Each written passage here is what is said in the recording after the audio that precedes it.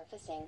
Then Ellie said, "Tell me more." "The last place I lived was with a family named Trice on a ranch down near dump called Cistern. The old man's watch came up missing and I figured soon as I heard what was up that they'd pin the blame on me. So I lit out before he could help me. I was 14 and I made up my mind as long as I stayed on the move they couldn't stick me in any more schools where all the kids with ma's and pa's looked at me like I was a 4-day-old pork chop left in somebody's pocket. I caught a freight and headed for Arizona and I've been on the road ever since, except for prison and here." 14. "But that's so young. Not when you start out like I did." She studied his profile.